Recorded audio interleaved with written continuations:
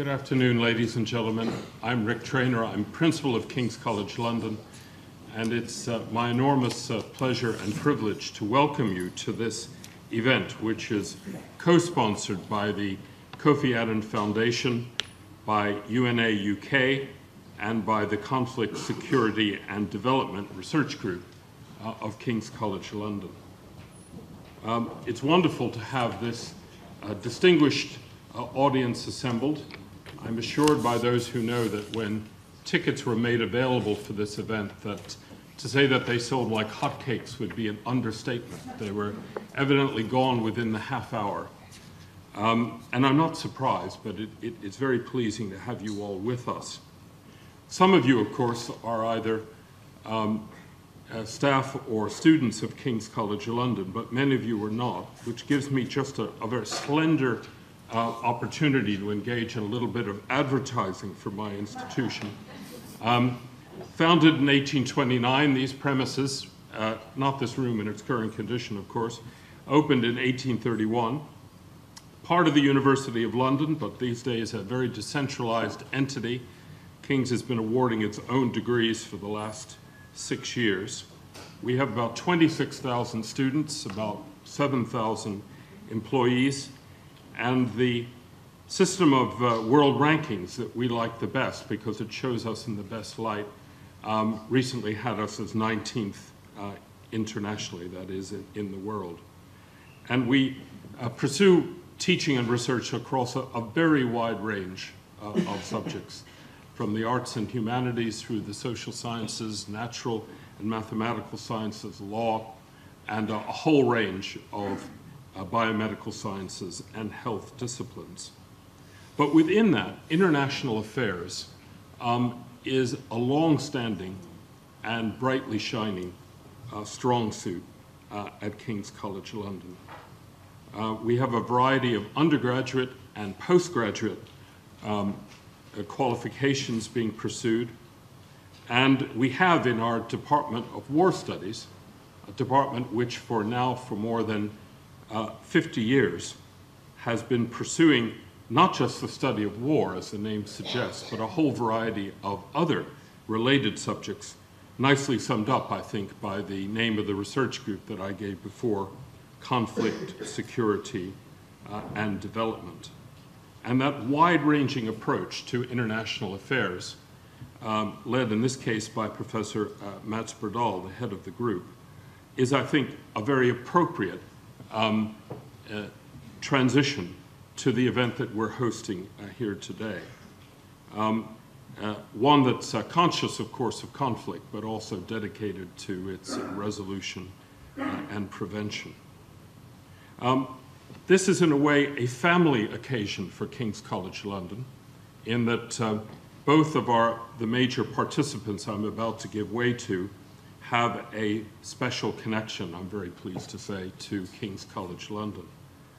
So Secretary-General Annan, among his many, many honors, received an honorary degree from King's in 2008, when we were very privileged to have his commemoration lecture, another occasion which sold out within the half hour.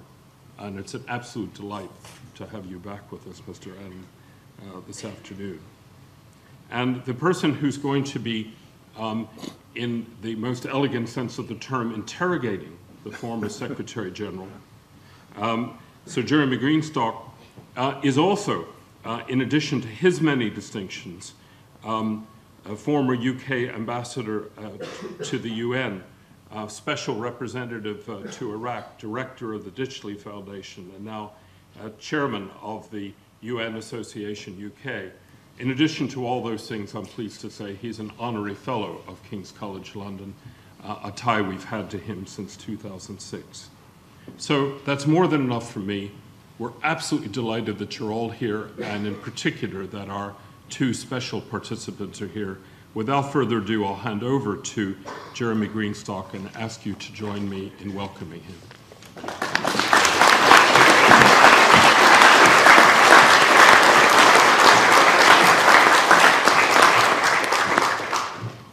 Thank you, Principal. Welcome, everybody, to this wonderful special event. with King's College and UNA working closely together. It's great to be back in this college, Rick. Thank you so much for your welcome. And thanks to your colleague, Professor Mats Berdahl, the Professor for Security and Development at King's College, for helping to bring this together with my team at UNA UK. Before I get into the business of the afternoon, could I please let you all know that this is an open event, will be recorded. Please could you turn your phones off and not use flash photography, apart from the official photographers here. It is in that sense an open event. So please make sure that you follow those guidelines.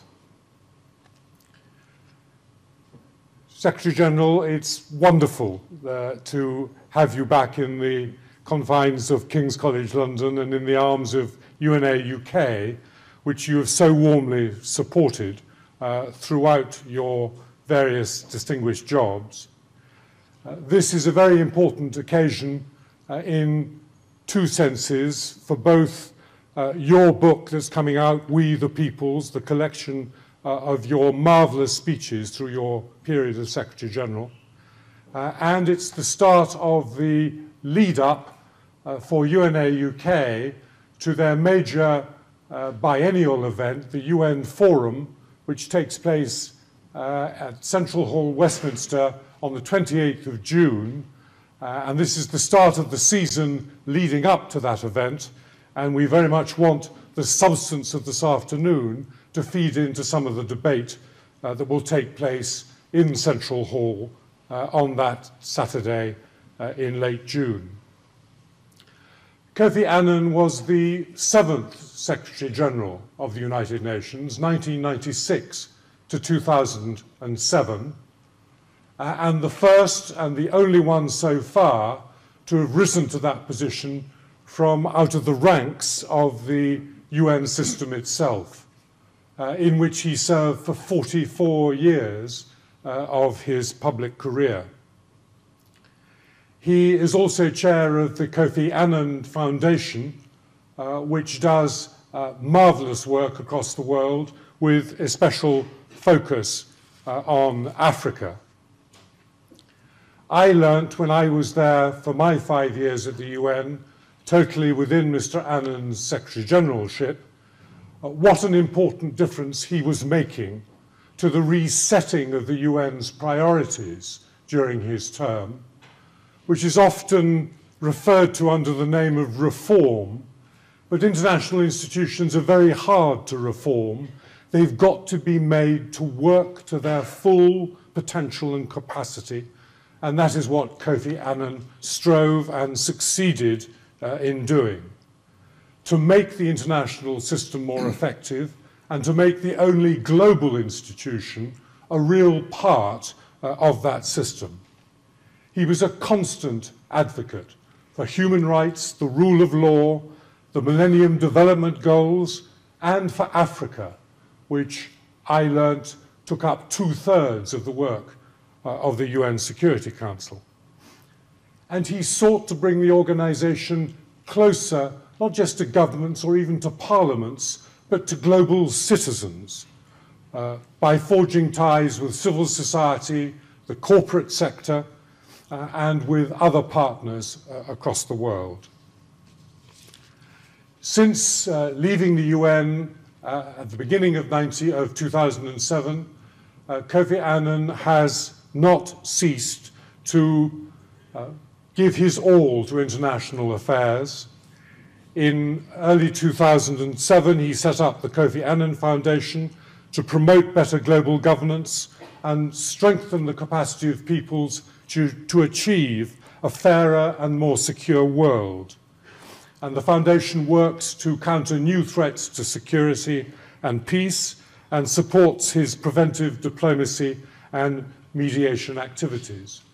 One of those quickly came to light in 2008 when he led the African Union's panel of eminent African personalities in addressing above all the difficult situation in Kenya, and the many other instances of the work that he's done, continuing the special mission that he took on as Secretary-General.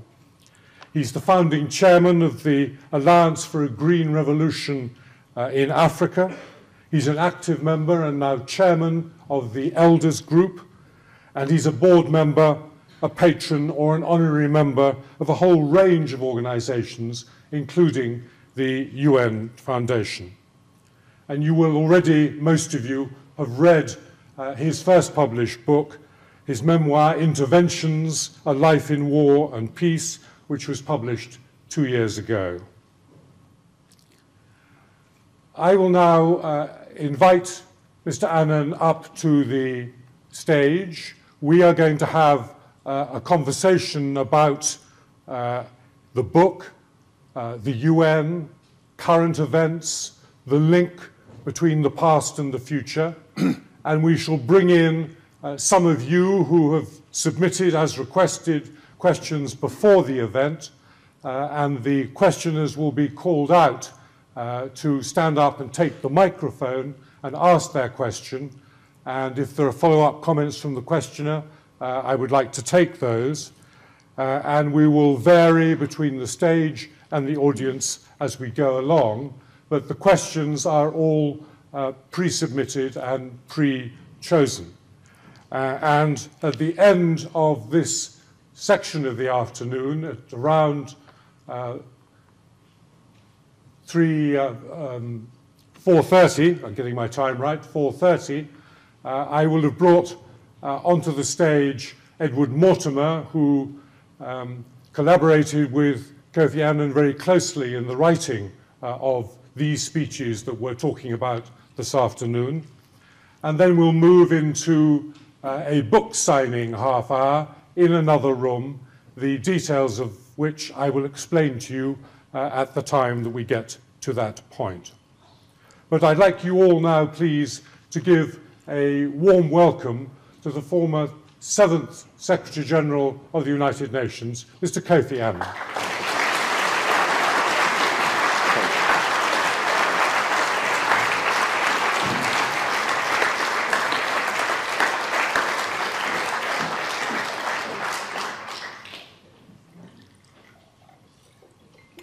Now, Kofi, you've got a pretty knowledgeable audience here. They are getting already into your book, which I have in front of me. They will want to ask you some quite searching questions about where you think our only global institution has gone.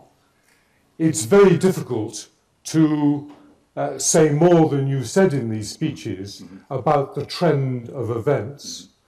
But you have now been away from the United Nations for 7 years now, and I think you'll get some questions about the trend of that organization and where you think it's going to go. But one of the things you say in your speeches, and you say in this book, is that human rights were at the very heart of the UN's work, linked with everything. You draw that out in the 5 lessons that you've learned from your experience at the UN.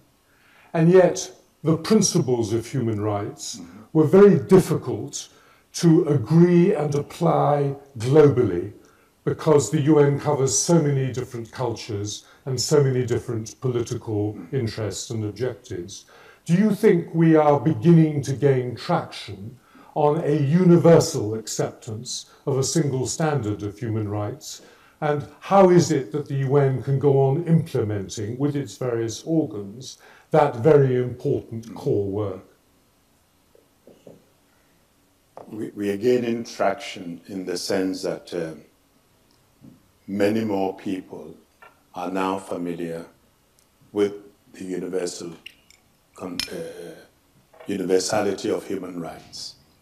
And you have many active groups pushing for human rights.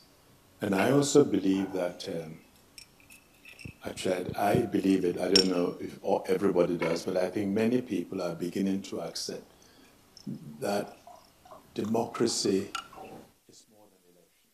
We I've had a tendency to think when you have elections, you go through crisis, you have elections, you are on the road to establishing democracy.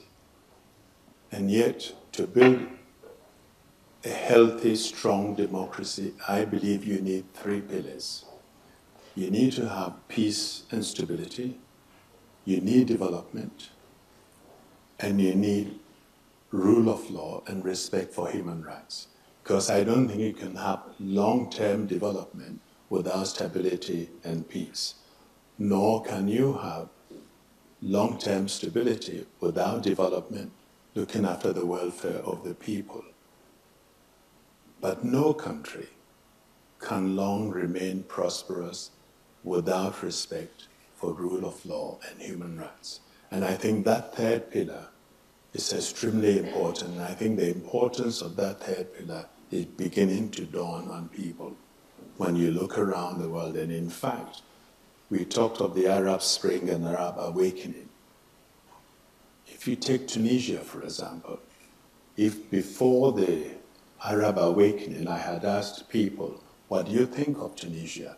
I would have heard, great country, very stable, and high GDP growth. Nobody will mention the 3rd pillar. And yet it was the absence of that 3rd pillar that led to the explosion. And this message, I think, is beginning to sink in. We just had elections in the biggest democracy in the world, the Indian elections. And the rise civil liberties was very much part of the elections and what led to the results that we saw. And the input into this subject that the member states themselves are contributing, particularly through the Human Rights Council in Geneva, has that been a worthy successor to the previous Human Rights Committee of the UN, where there was a lot of argument about the performance of states who were in the chair? I think we are making progress. Under the commission, I saw 2 groups. 2 groups that came to Geneva each year. One group determined to condemn the other determined to defend itself. And when they locked horns at the end of it, you asked yourself, but where is the individual whose rights we are supposed to protect?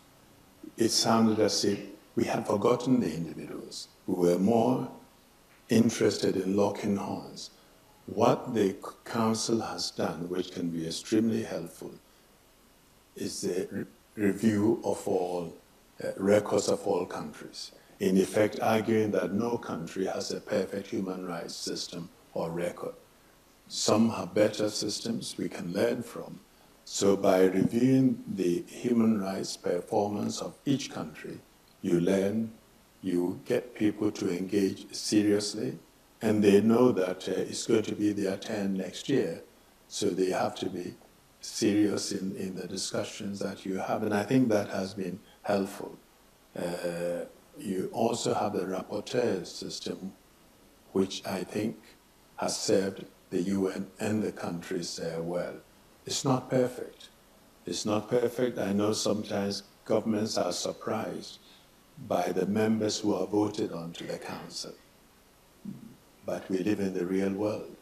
And if we want to improve the human rights record of all countries, we should have some of the bad ones also in the system, and that's the way to improve them. Yeah. You say in your speech on human rights, I think it was in 2006, in your last month, in fact, that you looked to 3 areas in particular to take a lead on implementing the principles that we talk about in human rights: Africa, civil society, and women. Do you think those 3 areas are picking up that challenge? Yeah, I can talk from direct experience. It is happening, but when I was in Kenya, I got into Kenya and decided that by then over 1,000 people had been killed and the killing was going on. In the end, 1,300 people were killed, 650 people were uprooted from their homes. And I decided I wasn't going to work with the governments to to rearrange the political chairs, and that we needed to have a deeper reform. And to do that, we needed to work with civil society and the people.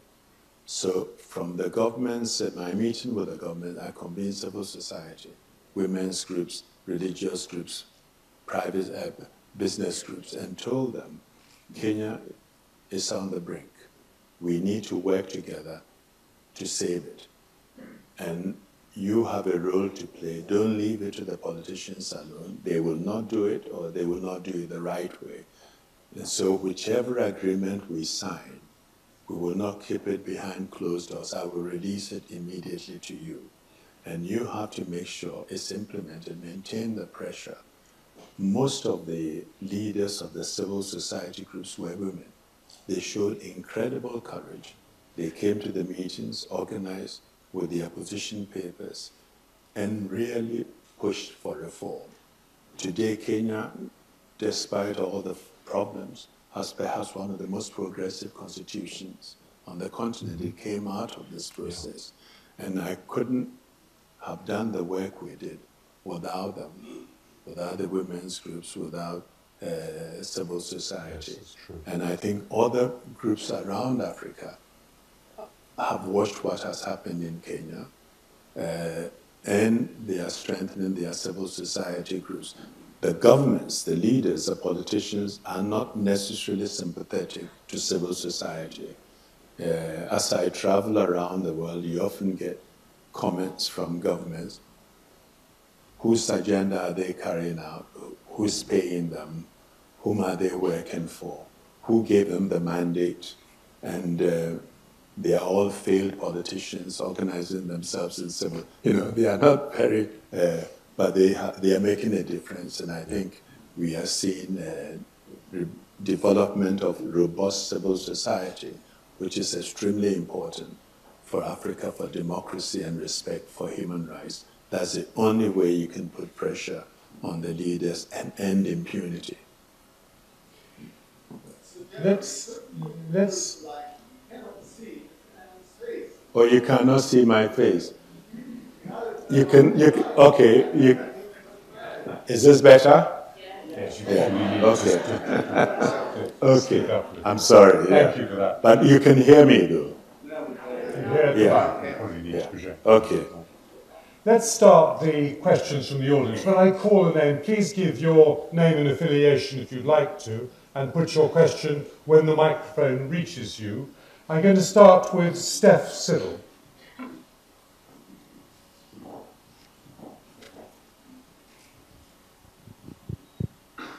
Thank you, Sir Jeremy. I'm Steph Siddle, former intern at UN UK. Mr. Annan, I wanted to ask, what has been the biggest change that you have seen in the world since you were Secretary-General? That's an interesting first question. Yeah. No, there has been quite a few changes. I think I'm going back to when I started. I hope you're not referring to the changes that has taken place since I stepped down. Yeah, I think in a way, Sir Jeremy referred to some of them. The engagement with civil society, with the private sector, and the sort of partnerships which have emerged today, which allows the UN to work in concert with civil society, with the private sector, with governments and parliamentarians. I think we tend to underestimate it, but it has had a real impact. Some of the achievements that the UN has made and is going to be making wouldn't be possible without civil society. And in some situations, the private sector has had incredible impact. I'll give you one example in the area of HIV/AIDS. Dr. Gro Brundtland and Peter Piot, who was heading the Gro Brundtland was World Health, Peter Piot was UNAIDS. We were all very worried about how we get treatment to the poor. The antiretroviral treatment had come, but was very expensive. it was about $15,000 per person per year. There was no way the poor could have access to this. And we began cracking our heads, how do we help the poor? How can you go and tell the poor that we know you're sick, medication is available that can save you, but because you don't have money, it's a death sentence.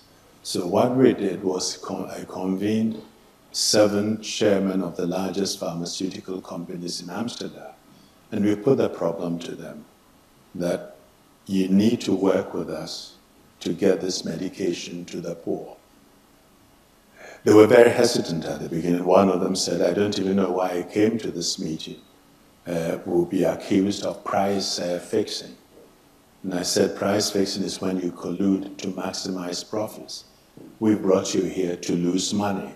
We want you to cut your prices.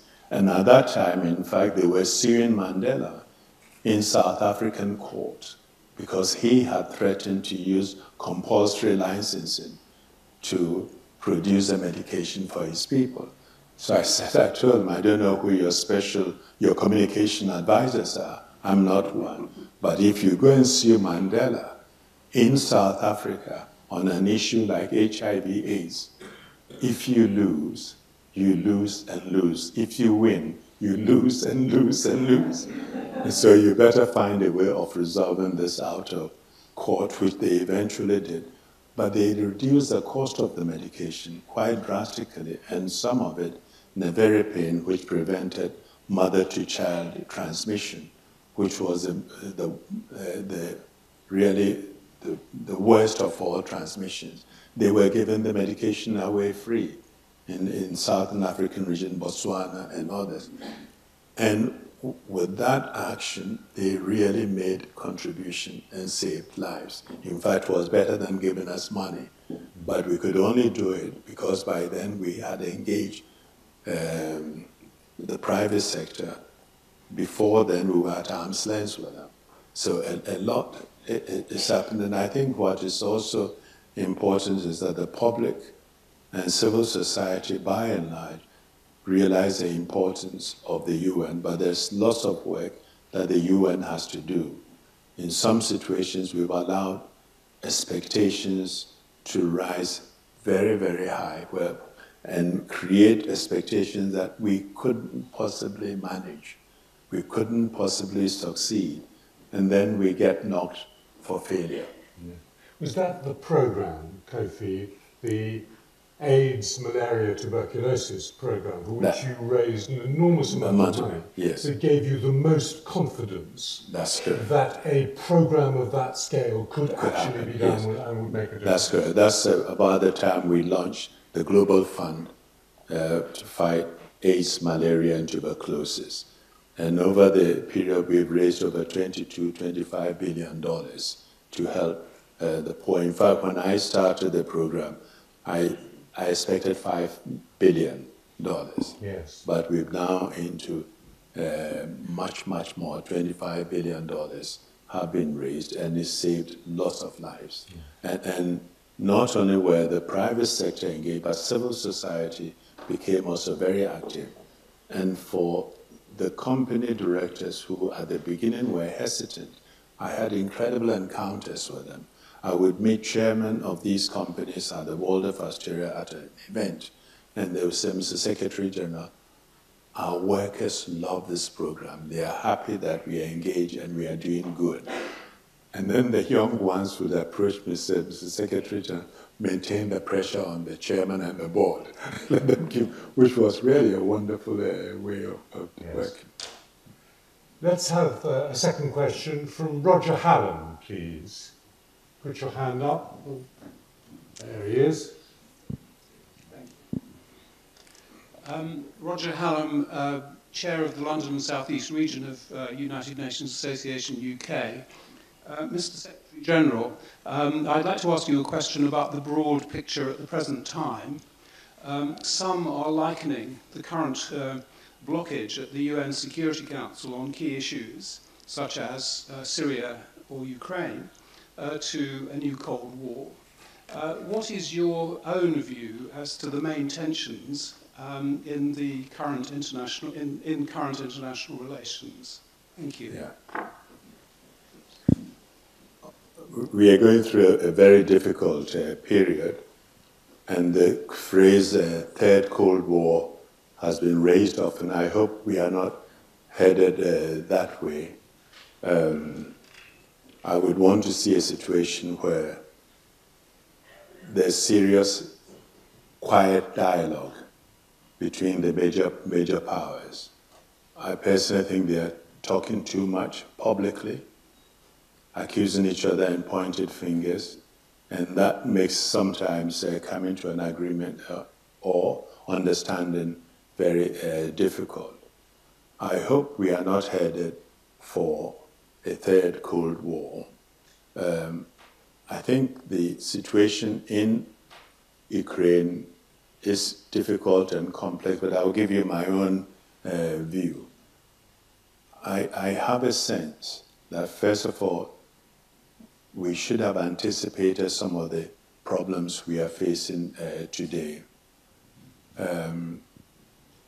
I think the developments at Maidan Square got carried away, and some of the politicians got carried away because the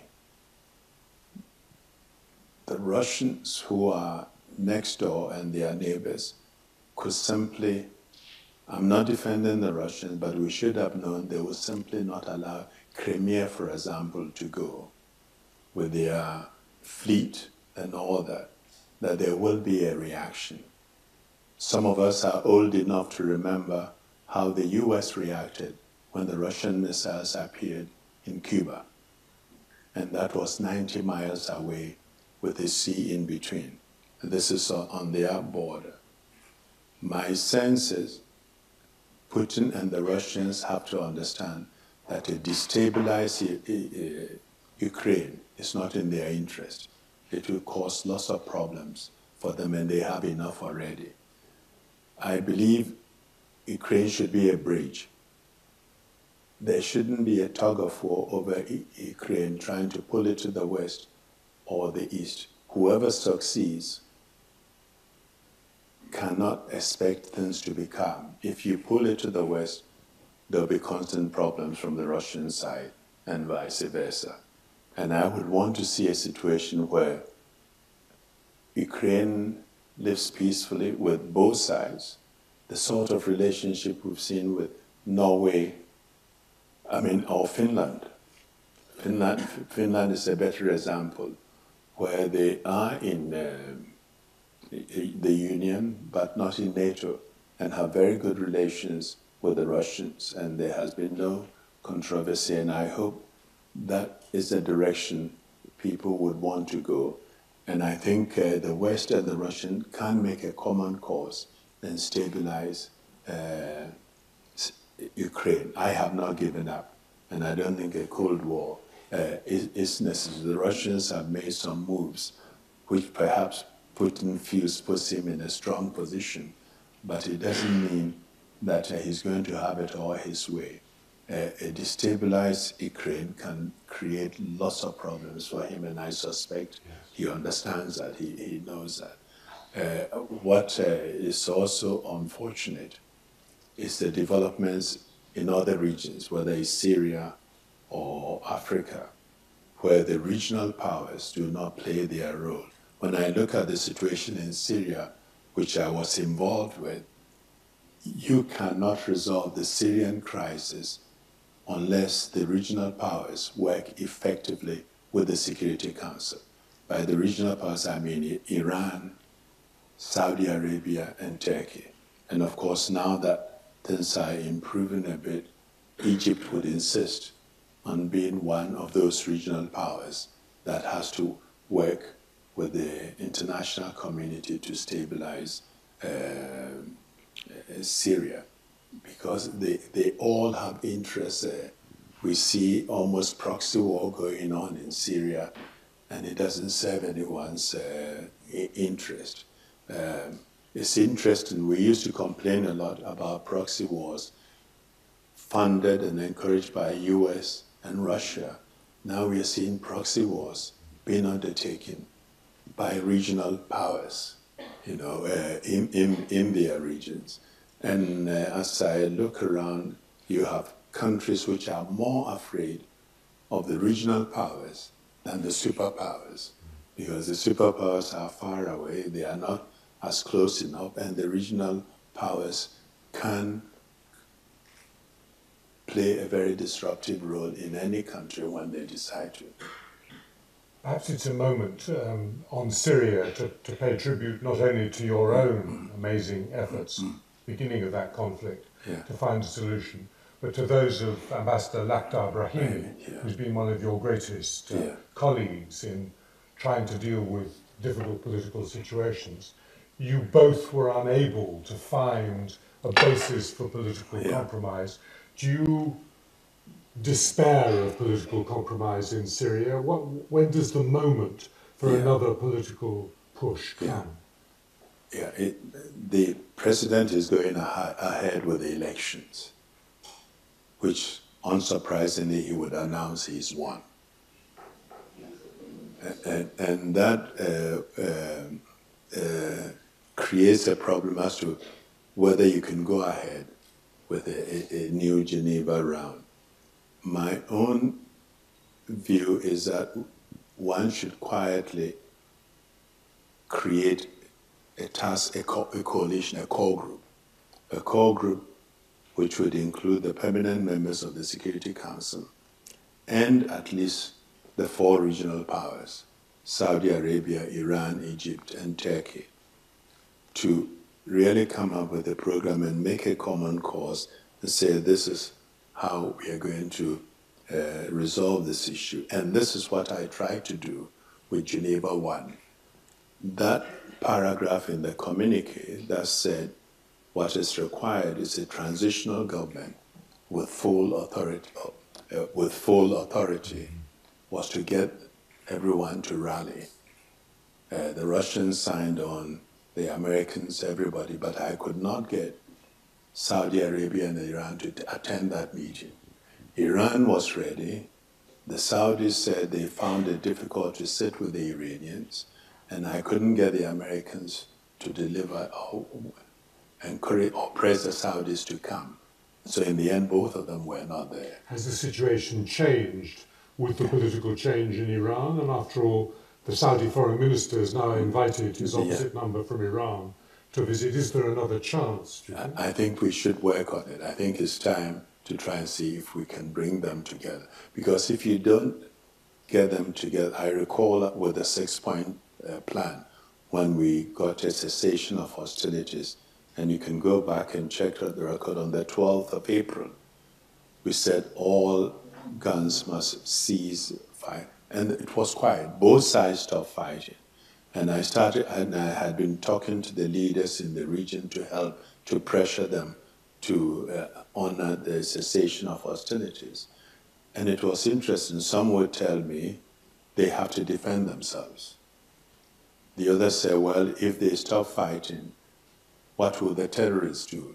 And they wouldn't help. You know, they were not ready.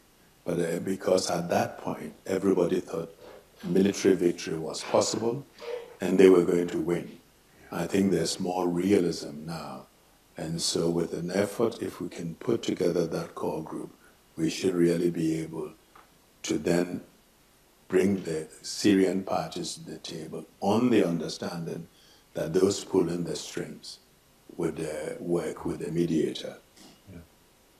Could we have a question, please, from Sir Mingus Campbell?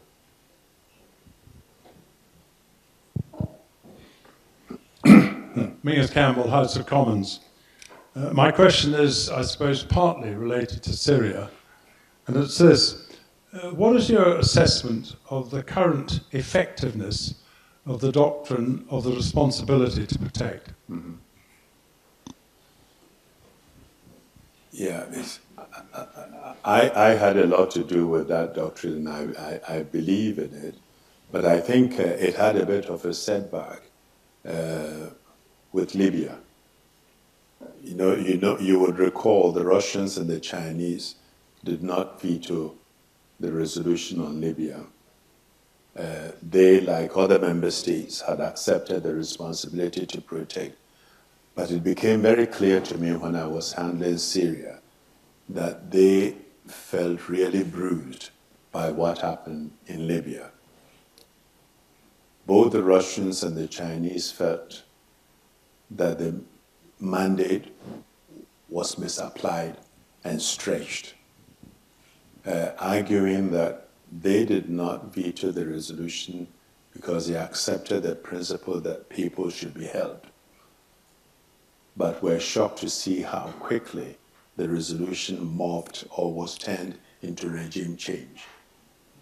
And I think we are going to have a difficulty getting them to agree to another resolution based on responsibility to protect. In fact, in Syria, I discussed specifically arms embargo. Both countries saw it as a beginning of a slippery slope. Another Libya, they wouldn't buy it, they wouldn't agree. But the fact that we have not been able to intervene in Syria doesn't mean we cannot intervene where we can. There will be other situations which will not be as complex, and hopefully neither the Russians or the Chinese would veto it. I think, in fact, one of the perhaps most effective application of the doctrine was what happened in Kenya. We never talked of force. We had the support of all organizations from Sharma here with the Commonwealth, European Union, the US. Everybody supported our work. The US was very strong. In fact, at one stage in the negotiations, President Bush and Condi Rice were in Tanzania. So I called President Bush, I said, we are at a critical stage. Could Condi join me and give these people a message? She came. And there were a couple of Kenyans who were playing spoilers, political leaders. The US suspended their visas and made it clear that the suspension is not only their individual visas, it affected their families. If children are studying in the US, they may have to leave, and wives cannot go and shop. And other governments were thinking of it. And of course, without releasing the names, everybody went around saying, who is next? What's happening? And a whole series of diplomatic and other pressures, we got the situation turned around, never mentioning the use of force. And this is really perhaps the most effective way one should look at the responsibility to protect. If you had tried to apply the quiet but determined principles that you applied in Kenya, in Libya under Colonel Gaddafi, it might have exhausted even your patience to get to a result. No, that you have to fit it to the circumstances. No, that I agree. Each crisis has its own peculiarities. I was just telling you the attitude of the Russians and the Chinese. Let's take Libya, for example. If, when we saw the tanks rolling towards Benghazi, with the mandate of the Security Council, NATO had bombed the tanks and said, it's a back off. We can go much further. Don't declare war on your own people. What would have happened? Would the Russians and the Chinese embrace the responsibility to protect? I don't know. But they really thought that it went too far when Gaddafi was thrown trapped in the gutter and the ditch. I hold no brief for Gaddafi. I know what he was capable of, and the people had to be protected.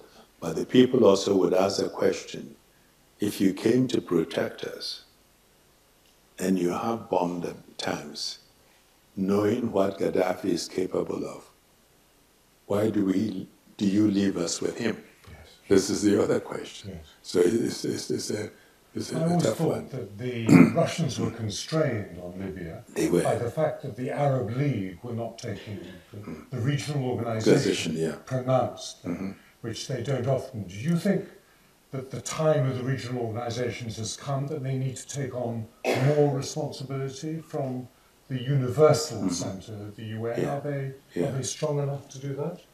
I think it depends on the region. The regional organizations have weaknesses.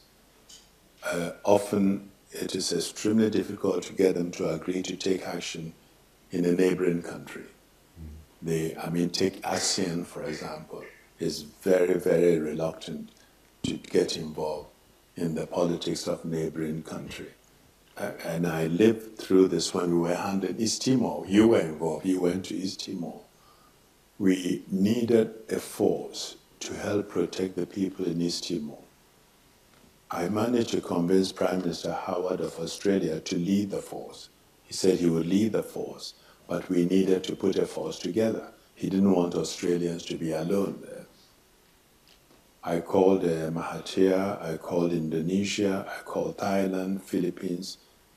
They all say, well, we see what is happening. We will be prepared to participate, but you should get permission from the Indonesians.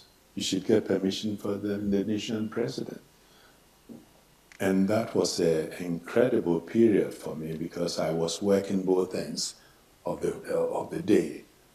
When we ended in New York, it was morning in Indonesia, so I'll be on the phone with the Prime Minister, Habibie. And we went back and forth, and he was being misled by his own people. Yes. He kept, you know the story, he kept saying, we are not destroying East Timor. We are not attacking the Timorese. It's Indonesians who have lived there and have to leave, who do not want to leave their properties, their cars, and they are destroying their own property before they left. I said, Mr. Prime Minister, it's not true. We went back and forth. In the end, he agreed that a force can come in to assist, not against his will, and not as an imposition force. Then all the other countries came in. You know, they allowed their troops to join the force.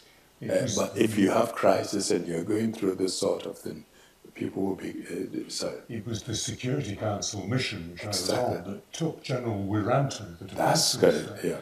to Dili and showed him the lies that he was being told by his own troops. And the embarrassment led to the release of East Timor. Yes, it's true. Good combined effort. Let's have a further question from Richard Kaplan, please. There we go.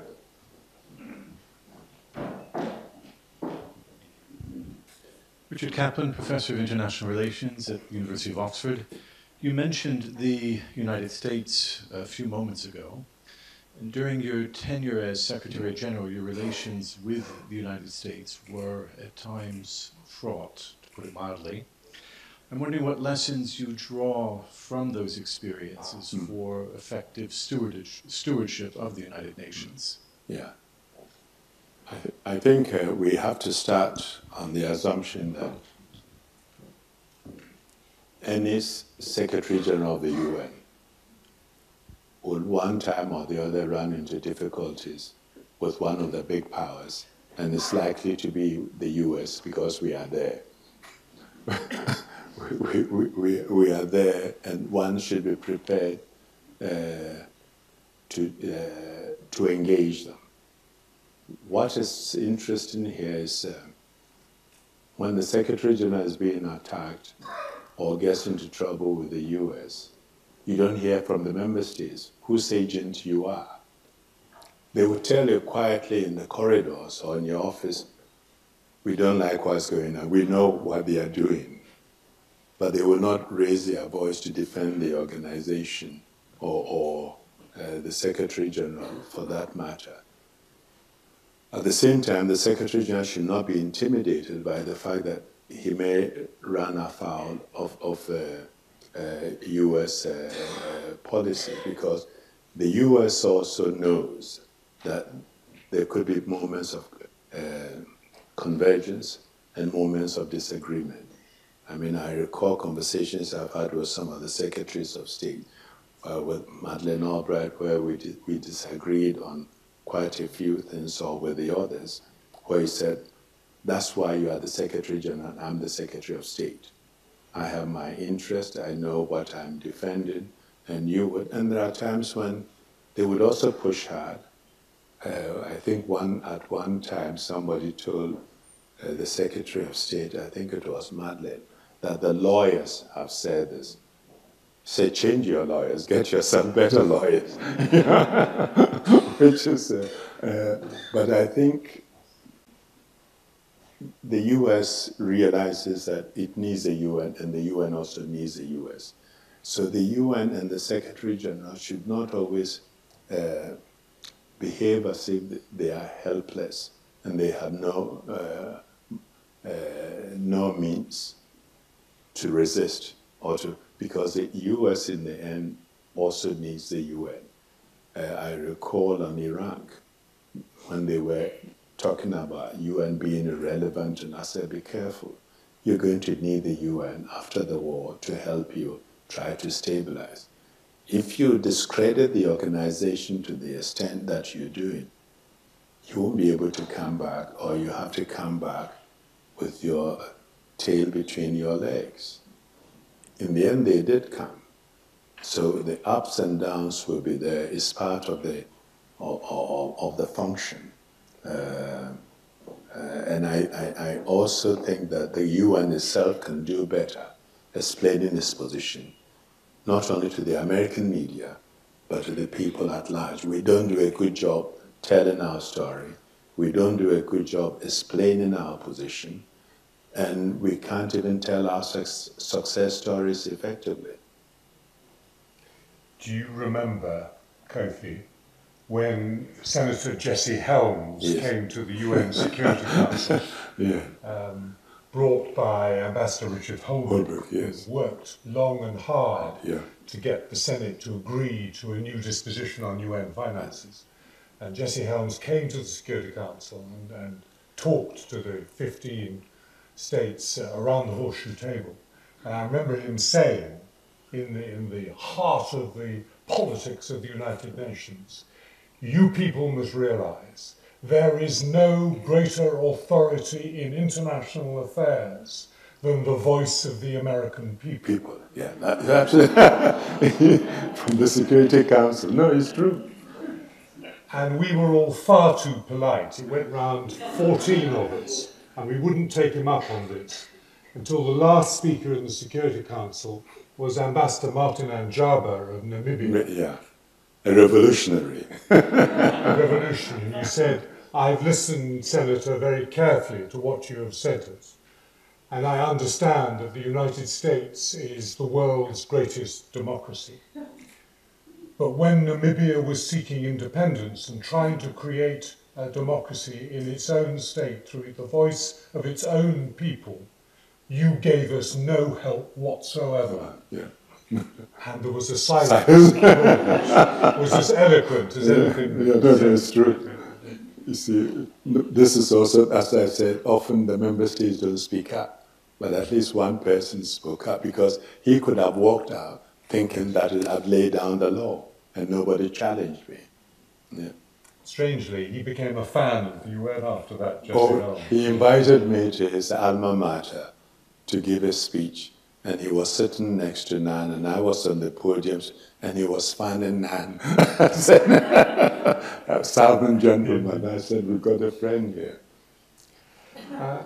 I'm going to come to a couple more questions from the audience, but I'm going to release a privilege for an unsubmitted question to anybody in the audience who's been a former permanent representative at the United Nations.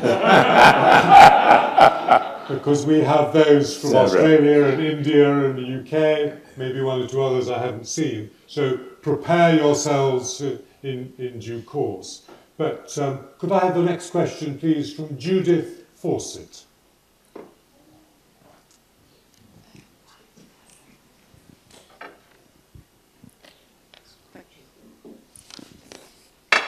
Judith Fawcett from the United Nations Association in Belfast. Education is a powerful and precious right which should be delivered throughout the world to everyone. What message of encouragement and hope will you give to young people growing up in situations of conflict or its legacy that make education impossible? Yeah. No, education is extremely important and precious, as you say. And I think we should try, okay, with the Millennium Development Goals, we are pushing education, particularly for girls, in all societies. And in refugee situations, the High Commission for Refugees attempts to set up schools in the camps to assist with education. And in Syria, the UNRWA, the UN program, which also runs a Palestinian territory in Gaza, is setting up schools in these camps in an attempt not only to educate them, but to maintain the hope and get across the message that education is so important. In whatever circumstances you are in, we will try to get education to you. It's not perfect, it's not ideal, it's not the circumstances that people would normally want to be in to be able to study. But since you cannot move them to the countries or back to their own country, you have to do the best you can where they are. But you have to tell them not to give up hope. And they are young people. You cannot talk in terms of hope. You have to act. You have to give them access to education. We need to find the means. And this is where the humanitarian work sometimes falls short, because we know the needs, but we don't get the money, the resources. I mean, if you take Syria, I think the UN has got less than half of the pledges or the needs that it has. Right. Would any former permanent representative wish to put a question? David Hannan. Well, it's an offer you made which is extremely unwise, because both the permanent representatives sitting here would like to ask Kofi a question. I'd like to follow on what you said about Ukraine and Syria, where I would take a slightly more pessimistic view than you, because I think that we do actually face a Cold War type paralysis in the UN machinery insofar as dealing with those two problems concerned. But could you perhaps look at the third Cold War paralysis situation, which is that in the East and South China Seas? And what do you think that the UN could do to get away from a situation which currently looks really rather threatening, and in which all the parties are deadlocked, and it's quite clear that if you simply went to the Security Council, you'd get a Chinese veto. So could you perhaps say something about that third one? Let me say that on the Cold War situation. You are right that on Syria and on Ukraine, we are blocked in the Council. But I'm hopeful that with a bit of persistent and quiet talk, one can break the Ukrainian situation. If we can, I don't know what happens after, what will happen with the elections, and what happens with Russian attitude after the elections. They have indicated they are waiting to see what happens. If we can get some understanding going and we break it there, and can put together a core group, is all if in Syria, we may be able to disengage. And in fact, Jeffrey Sachs just came out with a book on how to move the world, talking about the kind of engagement that took place between Khrushchev and Kennedy. The exchange of letters, quite extraordinary, very quietly working out to resolve the Cuban crisis and moving on to nuclear disarmament, which using third parties, talking very quietly, surprising their own size, both of them, and I would hope we will be able to work some of that quiet diplomacy. Let me now turn to Asia. I think the Chinese situation is very difficult. I would want to see a situation where, given the fact that China is really trying to also woo the Asian countries, where Asian countries come together, ASEAN Plus, and try and engage the Chinese, because I don't think the Secretary-General can do it. If he goes to the Council, you're right, China would veto it. And in the mood they are in, they will not hesitate to do it. For quite a while, we had the feeling that the Chinese didn't want to assert power. They didn't even want to, they were a bit reticent in asserting their power on the international scene. But recently, they've been blatant. If the UN is not going to be able to be a forum for discussion on the crisis in the Asian seas, who should do it? I don't think ASEAN alone could do it. They would need some encouragement. Unfortunately, if you go beyond and you bring in powers like the US and others, China will not engage. And honestly, I don't see how we diffuse our situation apart from probably getting the Chinese to understand that they are going to lose quite a lot of their neighbors. I mean, what is happening with Vietnam is a good sign and a good warning for them.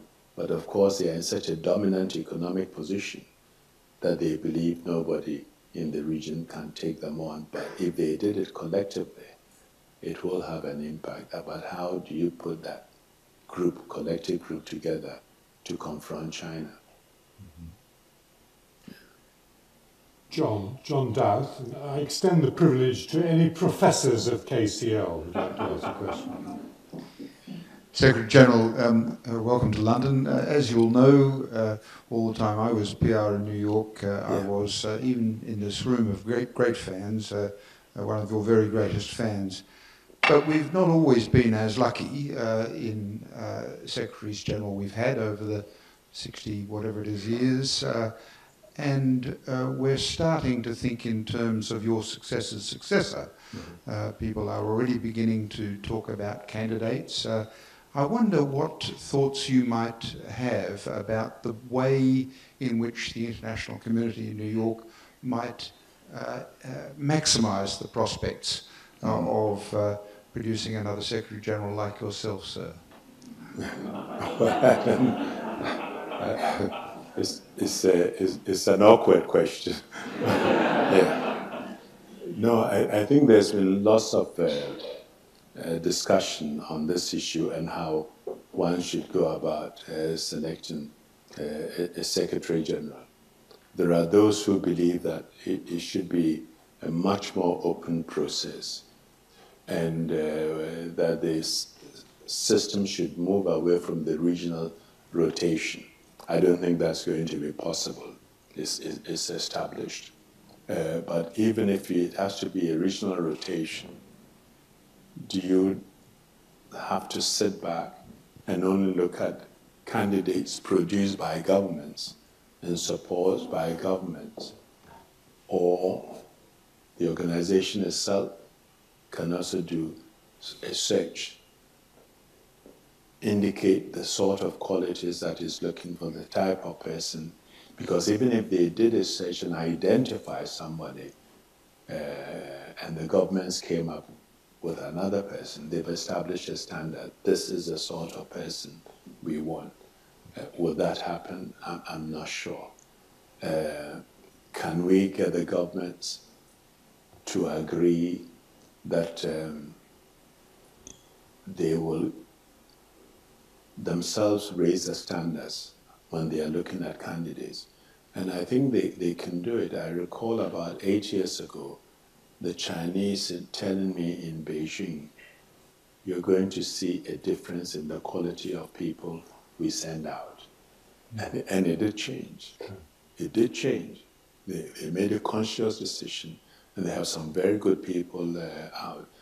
which means a government can do it. If they, how do we challenge them to do it in this situation? I don't know, but I think we should have a much bigger pool to select from.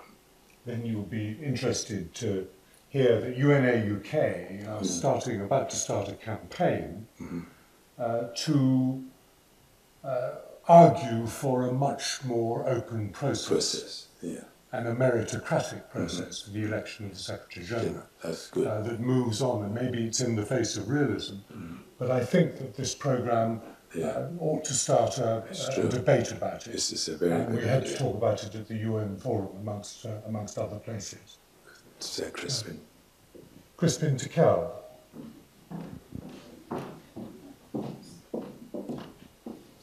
You pass the microphone through to the back. Thank you. Crispin Tikel, a former British permanent representative at the United Nations.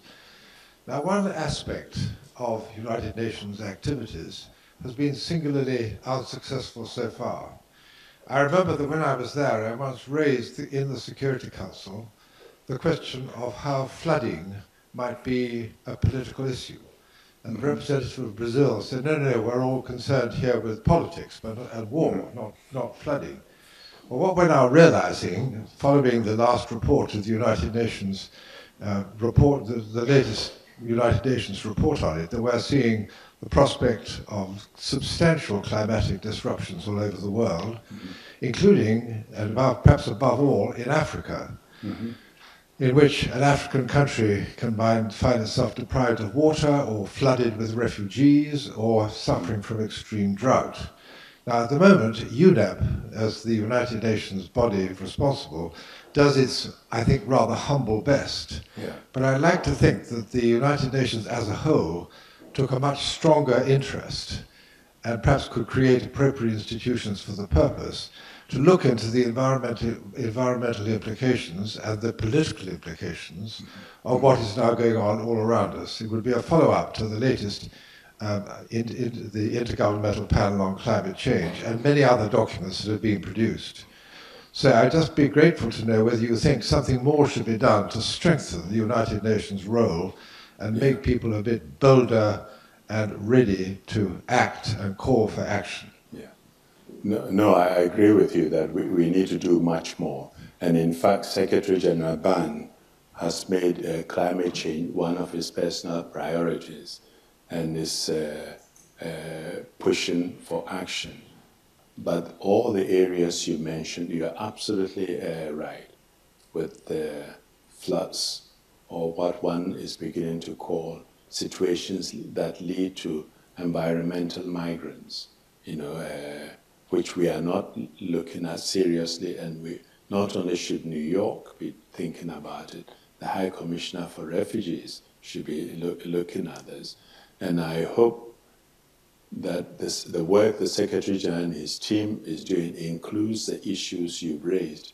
And next year, when they meet in Paris and prepare a document, these aspects would also be looked at, because it is real.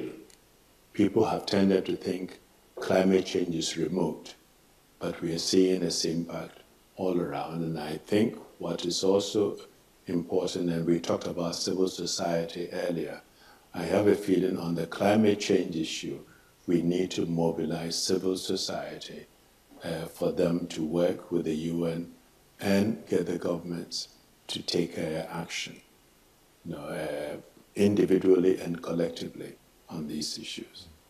A final question from Professor Matt Sperdal.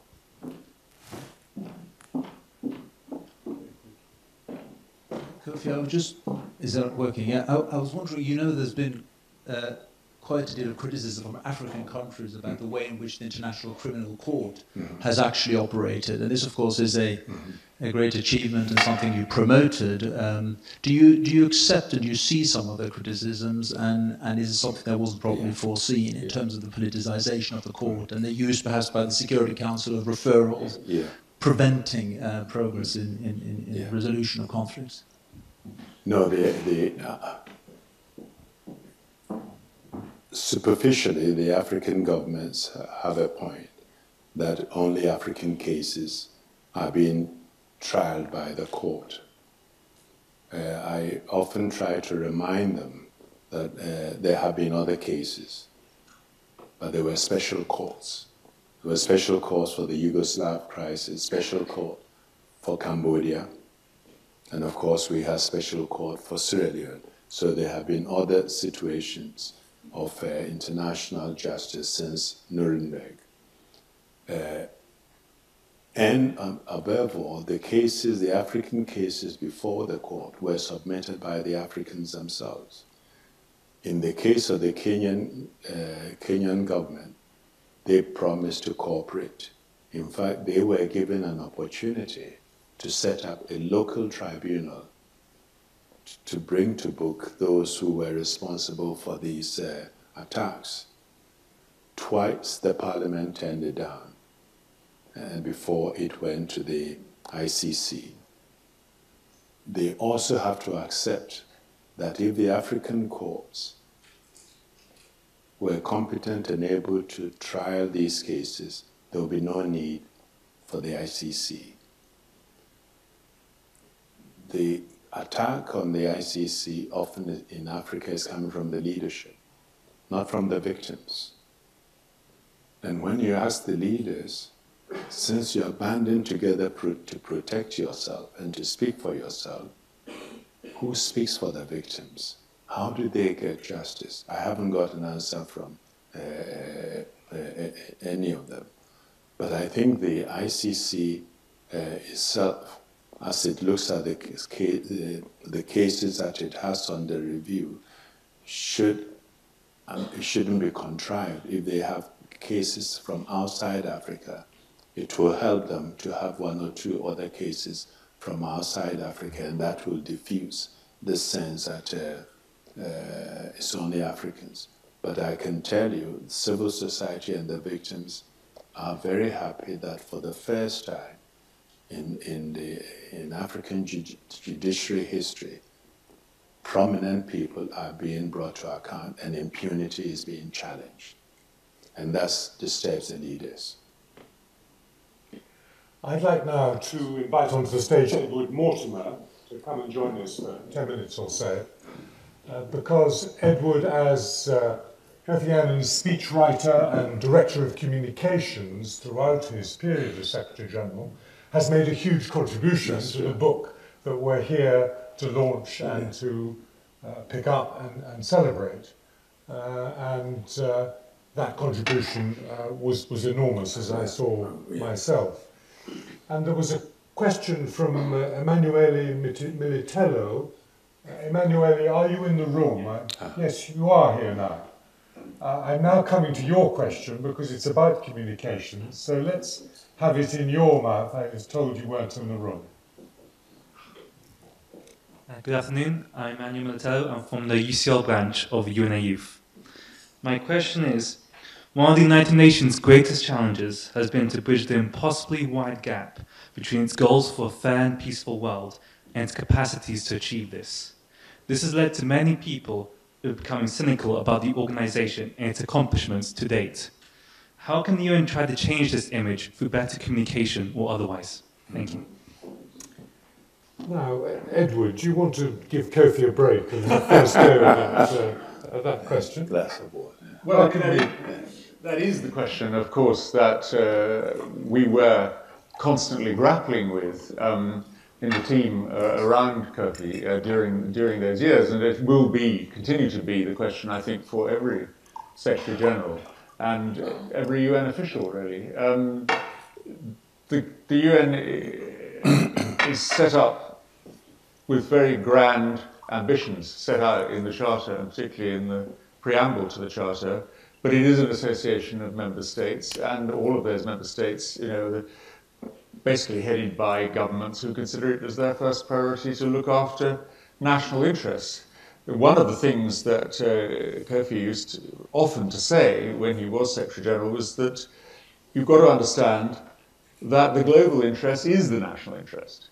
And I mean, a very good example of this would be the whole question of sustainability and climate change. I mean, that the idea that some nations are going to be all right while others suffer the consequences of climate change is just ridiculous. So, I mean, these are the kind of points, I think, that the UN has to put across, that even though, take for perhaps at the moment it would be the United States, as the largest emitter of carbon, that it would not be in your interest, or you think that you should wait until China and India and other countries are willing to take the same measures. The idea that you would somehow be gaining from letting this happen is just crazy. You've got to look further ahead, and you've got to look more broadly at what the national interest really means in the 21st century. There's still the question, Kofi, about effective communications by and from the UN. And the UN associations around the world, and I hope that the one in the UK plays its part, tries to pick up some of the gaps in communication that have been left by perhaps not a universal communications effort by the UN. Are you disappointed by that? Yeah, no, first of all, organizations like yours are extremely helpful, but we need to work much more effectively with you. The UN needs to work much more effectively with you on these issues. You talk of gaps. Sometimes the gaps are so huge that it's not because we are not putting our views across. I think we have to start. Yes, we give hope to people, we encourage them to dream, but we also have to start by reducing expectations as to what the UN as an organization can do and cannot do. Because we sometimes we set ourselves up by either making statements or embracing actions which implies we can do everything. And it's patently not possible. And then when we fail, it's a great letdown for the public and we don't explain what it is that we are trying to do and the resources we have within, what the constraints are. We have to find some effective ways of doing it. There's also, in my judgment, Edward, you were in media once, that the media often also confuses the issue, and the UN is in a very difficult situation to clarify it. We often talk of the UN, but there are two UNs, in my judgment. The UN of the member states, who sit on the Council, General Assembly, Human Rights, and give us a mandate. And the UN, that is the Secretariat, led by the Secretary-General. When things go wrong, and the press say the UN, which UN are they talking about? The Secretary-General? Even when it's about an issue where effective action can only be taken if the member states come together, US, Russia, and others, and act, is the UN. And in the minds of most people, it's a bureaucracy. And it gives the member states a pass. And they don't really, and it's important. I recall, I asked President Clinton once, how come the congressmen say all these things, vote the way they do in Congress and the Senate, and they get away with it? He said, because if they go to their constituencies, nobody asks them about the UN. Nobody challenges them. Nobody explains. So I think some of these anomalies also need to be sorted out so that we can communicate effectively and try and do something about explain what we are about. You still itching to get back into support of the UN, and do you think that there are things that could be said that are not being said about the effectiveness of the UN? Well, I think one has to be very careful if one works in the Secretariat, not to get into a kind of blame game. I mean, it's the sort of, in a way, the easy reaction. It wasn't us, Gov, it was the member states, you know. Well, the fact is that it is an organisation of member states. The Secretariat is set up to serve the member states. But I mean, I think what was important about Kofi's vision of what it meant to be Secretary-General was that he could remind the governments that, you know, we the peoples is not the same as we the governments. And you are there, you represent your peoples, but you are not the ultimate authority. And the communications revolution, which had happened, or had begun to happen at least, by the time when he became Secretary-General in 1997, meant that there was beginning to be something called, which one could call at least, world public opinion. And so that it was possible, I mean, it was very, very careful, had to be done very carefully, because for all the reasons you were talking about, you can't have, for instance, the Secretary-General kind of permanently at odds with a leading member state, like the US. But you could, to some extent, make governments feel that they had to look over their shoulder, because there might sometimes be, of course, and I think you alluded to it in the case of the International Criminal Court, these African governments should think, do we actually have our peoples behind us when we attack the ICC? I suppose you could say it's a bit discouraging that the Kenyans elected two people who have been indicted by the court as president and vice president. But I think the broader point is still valid, that the Secretary-General and the people working with the Secretary-General can remind governments by appealing beyond them to world public opinion. You certainly did that in your approach. Did you get a feedback? I got, when I started at the beginning, some countries were unhappy about pulling in civil society, the private sector, and sort of raised the question of where did the Secretary-General get the mandate to do this? And my answer was, look at the Charter. It starts with we the peoples. And the peoples are out there, not in the glass house. So we need to reach out to them and to work with them. Some were also worried, and they were right, that we use civil society to put pressure on them. And they were not comfortable about that. And I recall when we began, we attempted to reach out to parliaments. It got worse. we shouldn't go to parliaments to talk to them. But the whole idea was also to bring in the peoples who will be able to work with us and get the message across to their own governments, which was easier for them than for us. And honestly, there were certain things we did at the UN that we couldn't have done without civil society. You know, I mean, sometimes you may criticize them, but see them as flamethrowers and other, but they opened the door. They opened the door. One of the things that has come through very strongly to UNA UK from our supporters around the country, and particularly from young people, is that the UN represents the principles of global legitimacy. Governments do not represent legitimacy in that sense of having principles and norms and conventions and charters that the majority of global citizens respect. And that's a very important part of the strength of the UN in the 21st century, when some of its mechanisms are getting a bit old and creaky. We still find that to be a very real and necessary strength of the UN. No, that is good. And to hold on to the next generation and let them have faith in the UN, faith in the principles that we stand for, I think is extremely important. But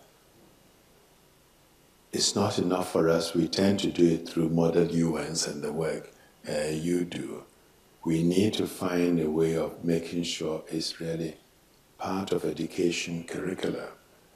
But also the UN will have to find ways and means of getting governments to and the peoples to live up to these. We started with human rights.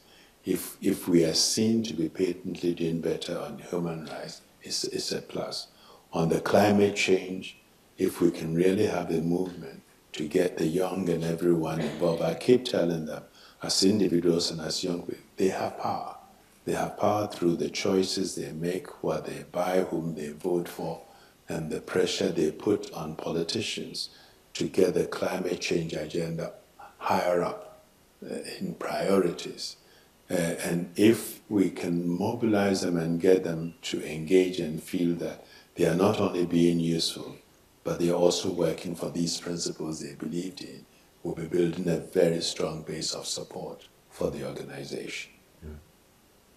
Well, ladies and gentlemen, we've had an hour that we could extend for a long time, I think, to go through the various issues in front of the United Nations. You have a book to pick up this afternoon and to read carefully again, because you will know many of the speeches. But you've had the opportunity this afternoon to converse directly or indirectly with one of the UN's most distinguished servants over its 70 years, and we will be celebrating the UN's 70th birthday in this country next year with much vigour. Thank you, Kofi, for being with us this afternoon, and I would like this audience to express to you the huge gratitude that we feel for your service to the United Nations and to global issues, and may you long continue in your excellent work. Thank you both very much. Thank you very much. Thank you very much.